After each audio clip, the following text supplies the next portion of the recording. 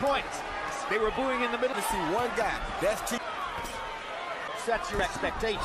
Like have a count out because Point. Boy, I really hope I'm there to see that. Started to find the range in the last. Seen no ring rust or choose where you fight at. How about it's that Gamboa's first so Gamboa. Crawford in Crawford's corner. He's the man who works with Crawford in the gym. But really making good adjustments in this round and still get great fight like I expected it to be. Longer, taller, younger, and he's also very. This is inspiring. The left hook and a right hand. He's capable of doing very well. Considering Crawford landed a little left hand. Like that. Which Yuriorkis made the point for you, landing the right hand. Almost lands it. The bad thing about this is when like that. A fighter is blocked by a right hand. Crawford gets in at the 12, connects power shots, right hand. In each of the fights which preceded this, he went almost exclusive. That overhand right. A good left hand. Another hard left. He's setting up these punches pretty well. Up your mind, call one or the other. Exactly right. Good jab by Crawford. Rather than being discouraged, he just remained calm and more determined. And he just hit early, and that's what you want to see if he's going to fight southpaw. By Gamboa. And good Crawford as well. Right hand pot shot by Gamboa. Case that. Good hook by good shot. Hard counter shot by Terence Crawford. Down. What dimension? Left hand lands for Crawford. What dimension? Oh, that hurt Gamboa again.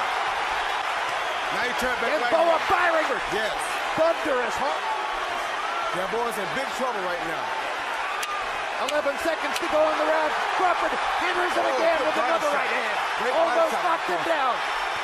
Left hand lands for Crawford. Gamboa on clear streak. Gamboa probably still ahead of luck. It wasn't an accident. Gamboa kept jumping behind him. Checked him with a hook on the way in. He saw something because he stayed in the southpaw. Hand by Crawford. Yep. That's exactly right. Have begun to take over. Or it doesn't seem to exist anymore. Yeah, it did. Yep. Fight. Yeah, it is. And this ring is very slippery. Both. A lot of pause, and this ring is called.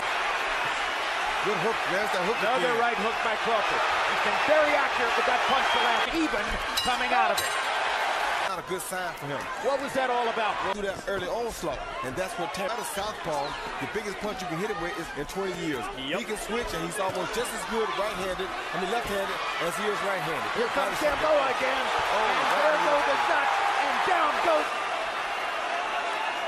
So that's the second knockdown of the fight.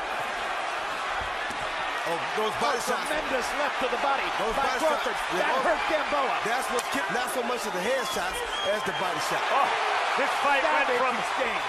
Tremendous exchange. Gamboa At a meeting, so a 30-pounder, not necessarily 30 in that size wheel. Oh, Gamboa, good hook.